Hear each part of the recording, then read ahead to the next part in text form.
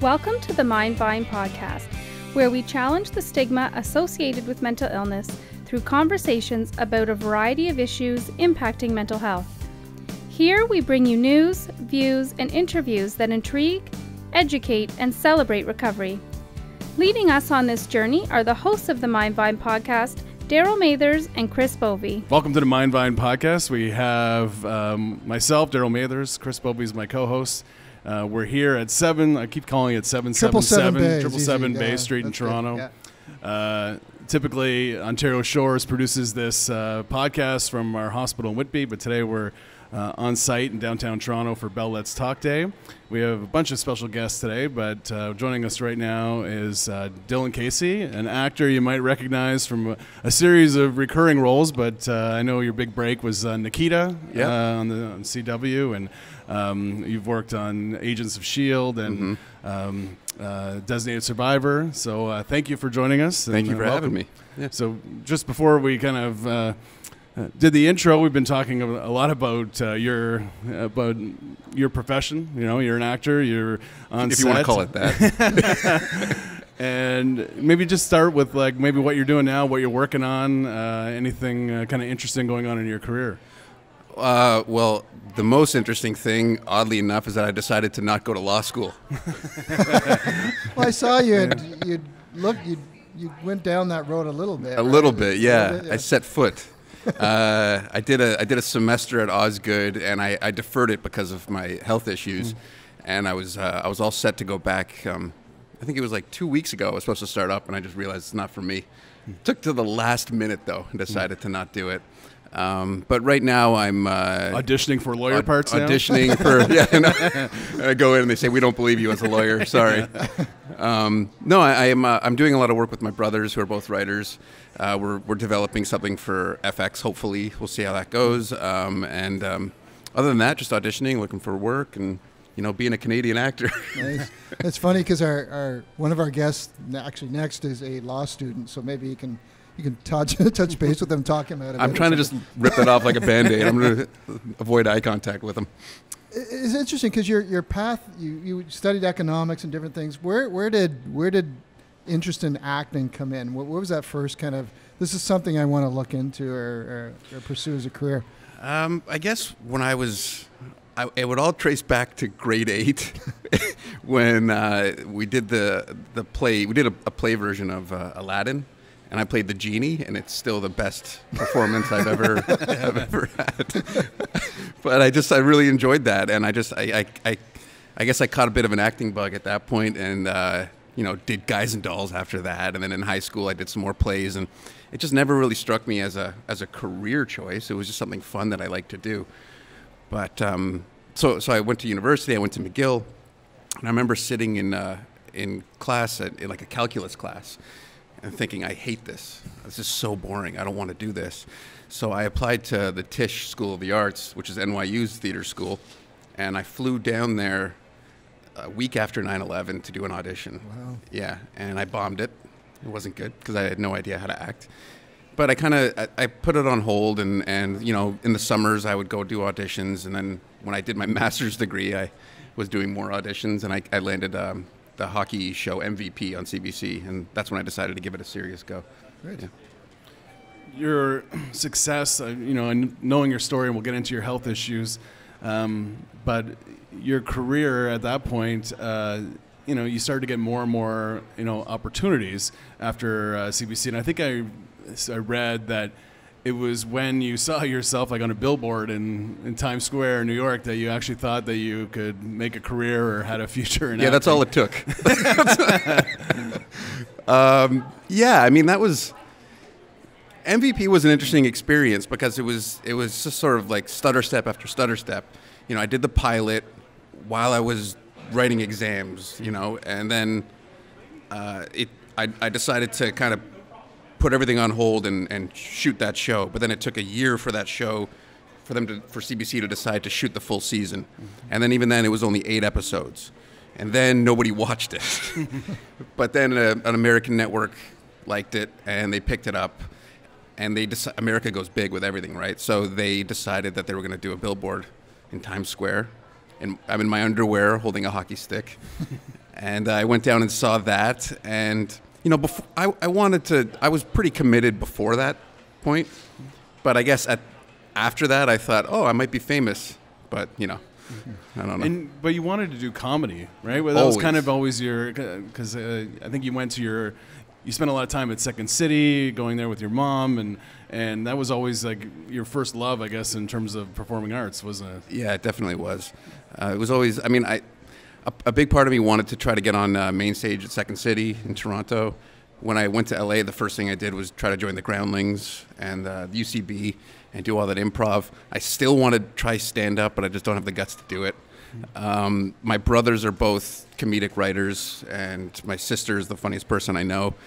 We used to do this thing called Comedy Hour, which is like me and my brothers before we went to bed.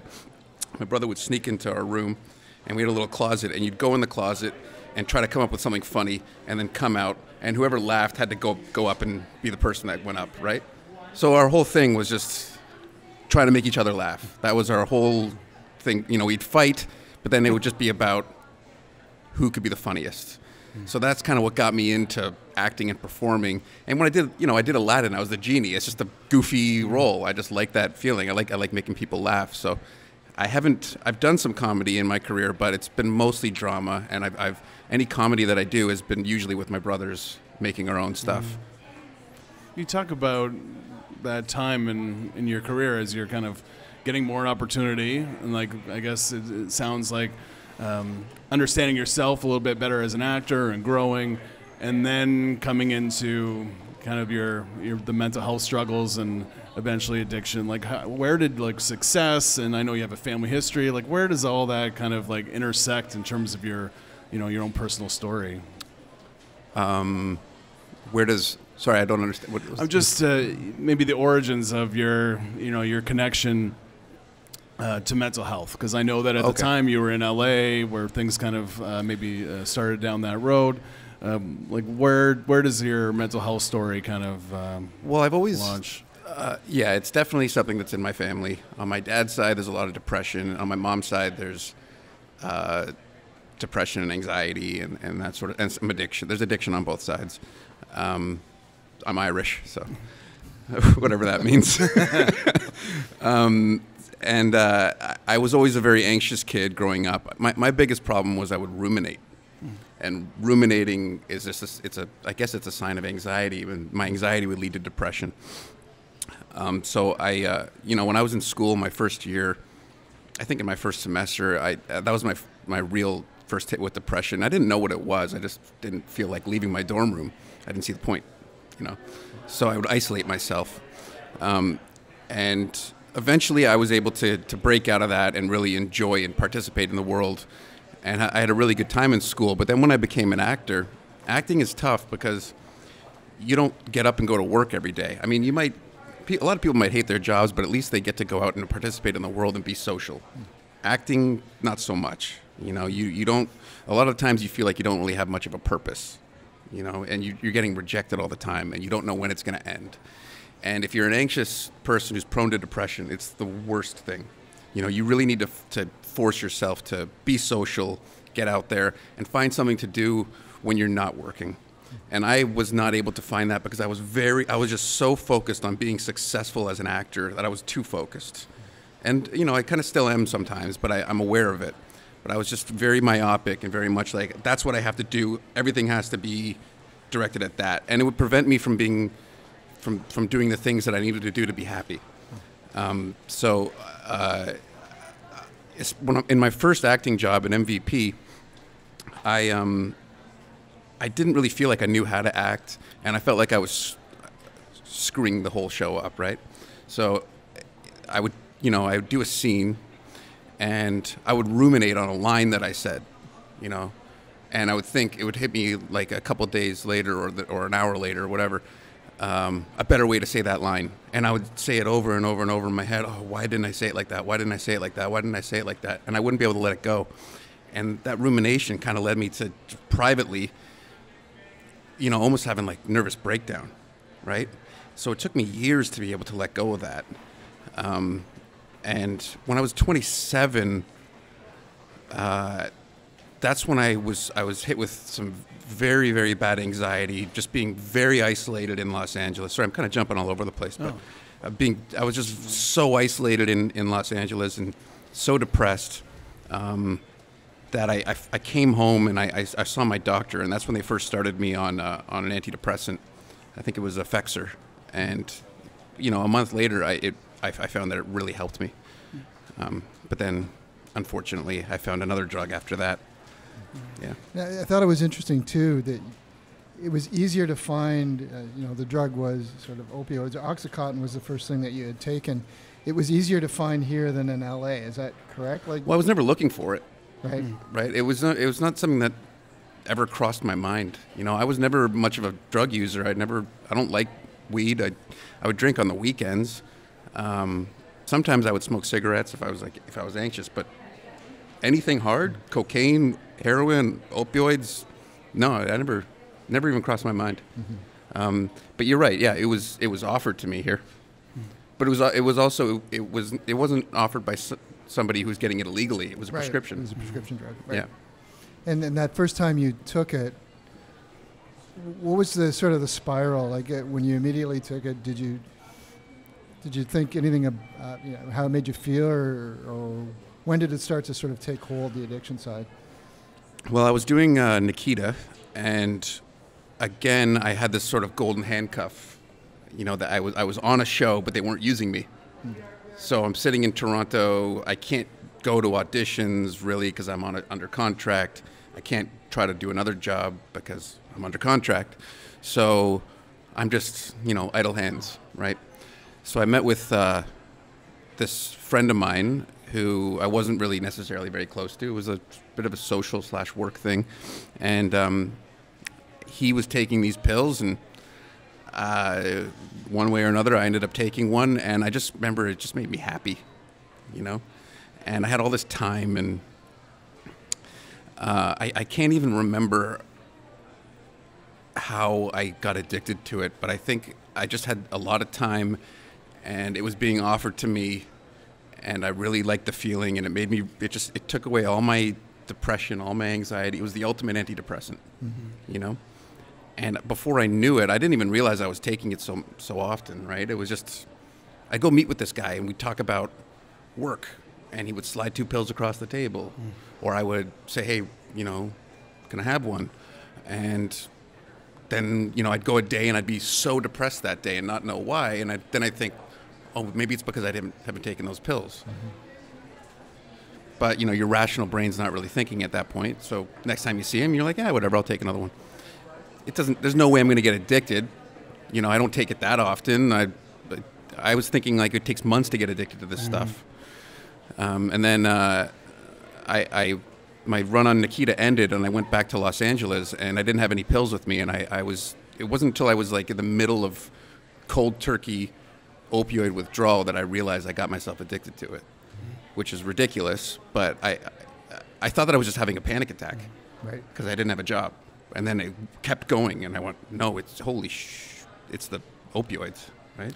I just remember you referenced like the Toronto Star article, and you talked about it in that piece, because what you just mentioned, like you weren't using the rational part of your brain, but it seems like as you got further into your addiction and you're working, you were kind of aware of that you weren't your best self, because I think you talk about a couple times where a camera guy, you blamed the camera guy for making you look. That was near the end. Yeah, that was near the end. And then and then another time when you actually they written you off of Agents of S.H.I.E.L.D. and you're like, I understand why you did that. Those are both the same thing. Yeah, that was right at the very end where that was like 7 years into me being addicted. That was probably my rock bottom. At that point, my dad had already confronted me, but I knew I wasn't. When I did the show Remedy, where I played an OxyContin addict, right? Yeah, that was when which you won an award for. Well, I got nominated for an award. Nominated for Canadian Screen Award. Yeah. So when I was playing that character, that's when I was probably at my worst. And I was desperately trying to hide it from everybody, and I thought nobody knew. was blaming it all on Effexor, this antidepressant that I was taking. I was saying, oh, yeah, I changed my dose, so I might be acting a little weird. But, yeah, I mean, that was maybe after I'd been taking it for about a year, and I was completely hooked, and I knew it. And I when you first realize that you're completely hooked to this stuff, it's the scariest feeling in the world, because you're thinking, how the hell am I going to get out of this? Mm-hmm. But there's also a big part of your brain saying, do it tomorrow. Well, do it tomorrow. So if you want to talk about SHIELD, I'm open to. No, it was just what struck me is just how aware you were, I guess, at the end, that you needed help, but you just couldn't. It sounded like you just couldn't bring yourself to, at that point, to get the help or to accept help. I guess because I didn't think of myself as a drug addict. Yeah. It's weird. There's such a social stigma around addiction, and you're part of society. So if you're addicted, you're stigmatizing yourself. Mm. You're going, there's no way that's me. Mm. I also never touched a needle, so that rationalized to me, it can't be that bad. I can just taper off this stuff, right? So I figured when I have the time and there's nobody around, I'll just taper off of it, and that'll be that. But I couldn't there's no way in hell I could do that. Mm.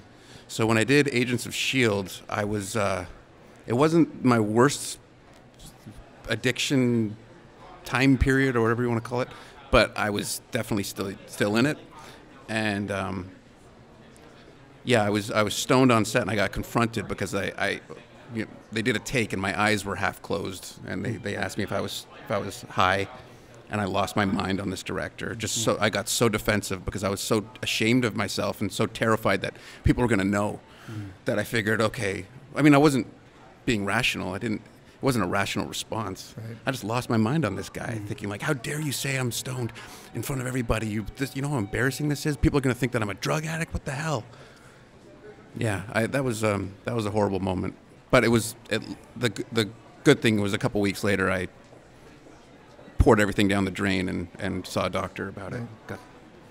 Do you feel like, and I'm curious around your support, I mean, not family, but the industry itself, were people coming forward, or is it kind of like, as long as he's doing his job, we're not even going to talk about it? Like, do you feel like in a different environment, you would have had more people try to intervene from an industry than a television industry? Do you think it took something really serious like that for that director to kind of, they might have known all along but never said anything to you before then? Or well, when that article came out, I heard from the showrunner from Remedy, who said he had no idea.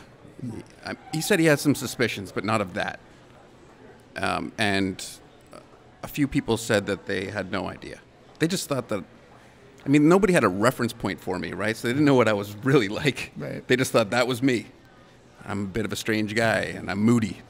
And which is probably not uncommon in show business. Yeah. But, when it comes to this idea that, a lot of actors are susceptible to drug addiction, I wonder if that's true, or if that's just because they're high-profile people, so we hear about it. Mm. If a lawyer is addicted to OxyContin, it doesn't make the news, right? So I think that there's a lot of people that are going through this addiction. We just don't know it, right?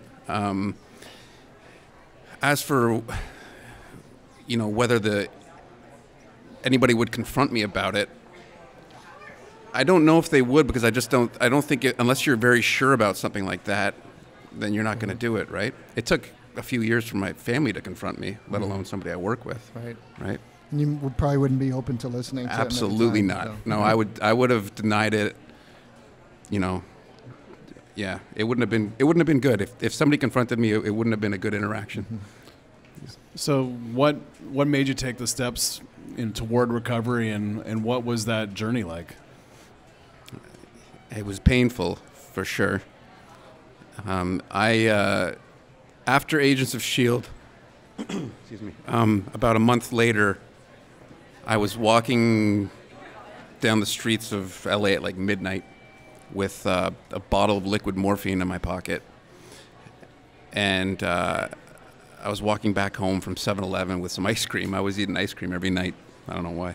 But this kind of everything flashed through my head suddenly of how my life had gone from the moment I started taking drugs to then. And it just got worse and worse. It was just, my relationships with my family were completely strained. Work was getting worse and worse. I was constantly lying to everybody I knew. I couldn't maintain relationships with people. You can't maintain relationships with people because you're lying to them all the time. And you don't care really. All you're thinking to yourself is, do I have enough to get me through the next few days? Mm-hmm. So, and you're lying to them about a huge part of your life. It's like 90% of your life is drugs at that point, right? And you can't tell them the truth, so you can't have a relationship. So everything was just getting worse and worse and worse. And I just, at that point, it's something I should have seen years before, but I just knew that there was no way out. And if I kept down this train, like I couldn't fix it myself. So I poured everything down the drain, and I went home, and I had some of this stuff called kratom, which is an herbal opioid, which I call herbal Suboxone, which I was able to take to avoid withdrawal. And I called an addiction specialist the next day, and he saw me, and I told him everything, and he just put me on Suboxone. It was this, I felt so stupid because I thought, why, I'm not ready to tell everybody, but why can't I tell a doctor? They can't tell anybody. It's, there's confidentiality. Just tell him. What's he going to do? Kick me out? So he's just like, yeah, okay, here, we'll put you on Suboxone. So I went on Suboxone. I started seeing a counselor. And then, that's when I did that for a couple of years, but then I eventually went to rehab to get off the Suboxone. Right. Yeah. Can you just, sorry, Chris, you just talked about like keeping secrets and lying to people for so long. What was it like telling that doctor everything? It was a huge relief, and honestly, a part of me felt really stupid because I just like I said, I thought, why haven't I done this earlier? Mm-hmm. Why am I scouring the streets of LA looking for black market Suboxone? Where do you think these guys get it from? They get it from doctors, right? And he was so understanding, and of course there was a part of me that didn't want to go to the doctor because you're thinking, oh, I still want to have a few days where I can get high. At that point, I really didn't want to get high. I just wanted to get normal. But you're not ready to let it go. It's like it becomes this kind of devil on your shoulder that's your best friend that you're not ready to say goodbye to. And I was ready to say goodbye to that thing. So telling this doctor who was great, who was very understanding, it took a huge load off. It was the first time I told the full truth to somebody. So, yeah. So, obviously someone who dealt with rumination and it seems that, you're very hard on yourself on why did I do these things? And you've told your story now. Are you at a point where you've kind of forgiven yourself? That this is like, to sort of get past that, I need to not be so hard on, this is something that impacts a lot of people. Have you gotten to that place where you have sort of forgiven yourself for this path? Yeah, I think I've forgiven myself, but I have moments where suddenly an image will hit me of something I did while I was in it, and I'm not at the point where I can sit there and kind of let it wash over me and think about it. I just try to get it out of my head and think, how the hell did I do that? I don't beat myself up so much for, I don't know. I think I'm somewhere in the middle. A big part of me just wants to, cut it off at that point and move forward, right? And I think I've been able to do that, but I don't have I really don't have the words for it. I don't know yet. Yeah. It's still early. Yeah. Well, it's been about a year. I think I don't. It's just the way I am. I just try to move forward, and talking about it helps. Right. And we talked a little bit before, but going forward, your hope and you look back and say, I wish when I was younger I knew more about this. And I mean, is your message sort of going forward for better awareness and education for people to think about these things and know the dangers and how this is an epidemic that's facing our country?